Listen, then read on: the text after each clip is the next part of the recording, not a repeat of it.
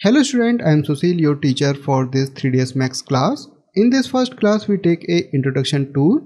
When you first time open 3ds Max, this welcome screen will come.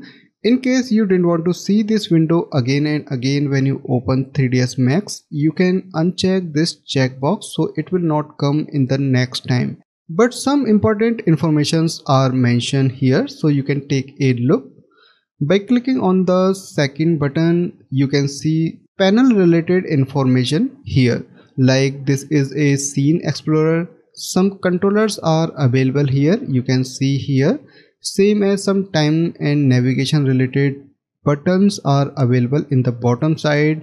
Command panel, sign in information available here, and some other workspace related settings are mentioned here. So you can try these settings or panels. Now I click on the next button. Here you can see how you can use mouse for trumble the view or zoom in zoom out. I click this button again. How you can pan, you can use scroll wheel for pan and zoom purpose. So these are very important informations. And here you can see the camera settings again. In the bottom side, navigation controllers are mentioned here. Now I click on the next button, or you can click on this arrow. So these are some scene safety improvement related informations. A application you can separately install for safe scene script. Sometimes it's very useful. Now I click on the play button again. Here you can see some other informations like what's new, sample file or tutorials.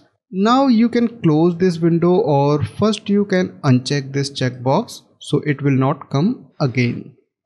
So it's a 3ds Max default interface. When you first time open 3ds Max, this type interface will come, and here you can modify this interface little bit so you can get more space for modeling or texturing purpose. So what we can do, we can remove this panel. It's a viewport layout panel. You can change this 4 viewport window layout by clicking on this button, and here you can see different tiles for this viewport layout, but we use this default viewport layout for this course. So I close this panel by right click on this gray color line. A panel will display. Here you can see viewport layout tab. I uncheck this and this panel will gone. Same as in this area, this panel for modeling purpose, by clicking on this white color button you can expand this, and if you are modeling something you can use this panel, but we use this little bit later. So you can turn off or close this panel by right click on this gray color line and uncheck ribbon. So this panel also gone. Now you have some more space for modeling purpose. Now we take a introduction tour. In the first row you can see the menus. In the file menu, all the standard options available here like new, reset, open, or in case if you want to close 3ds Max, you can use this exit button. For import or export buttons also available here. By using these buttons you can import other object, AutoCAD files or other things. And by clicking on the export button you can export geometry from the 3ds Max. So these are also very useful tool. Same as other menus also you can check like create. Here all the standard and extended primitive available here. By using these tools you can create 3D geometry or 2D shapes. For creating shape, a shape menu also available here. Here you can see all the 2D geometries like line, rectangle, circle, ellipse, arch and so on. Same as other menus also available here. In the second row these are some standard tools like redo, undo, linking. We will discuss about these tools in our next classes. These tools related to selections and these for transformation purpose.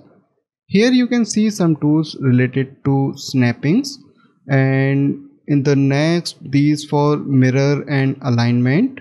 These tools related to render settings, material, and these are other settings like project panel path, and these are other settings. We will discuss about these buttons in our course. In the left side you can see a scene explorer, all the geometry that you create in the viewport that mentioned here also. These are different filters. By clicking on these button you can deselect all or select all, or by clicking on the deselect all you can manually select it some specific geometry type. In the bottom side you can see a timeline, it's for animation purpose, and these tools related to animation keys creation, and these tools related to animations. In the bottom side these tools related to camera settings or navigation related. So we will discuss about these tools also in our course. This panel is very important panel that called command panel. If you want to create any geometry like box, 3D geometry, you can choose these standard primitive. If you want to create shape option also available here. By clicking on this second icon you can create shape. Same as in case if you want to create light option also available here. Next option for creating cameras, and these are other helping tools that we discuss. These tools related to helping tools or other system settings, so we will discuss about these tools in our classes also. So now I click on the geometry button again. In the center area these called viewport name mentioned here like top viewport, and these are other shading related settings. This called view cube. By using this you can see the viewport name here, or you can use these buttons for rotation purpose also or changing viewport. When you click on a viewport, this turn into a active viewport. You can see a golden yellow color line on the corners. It's mean this viewport is a active viewport. Same as if you click on the perspective viewport, it's turned into active viewport. So by clicking on these viewport you can turn to active or disable also. In the next class we discuss about navigation tools.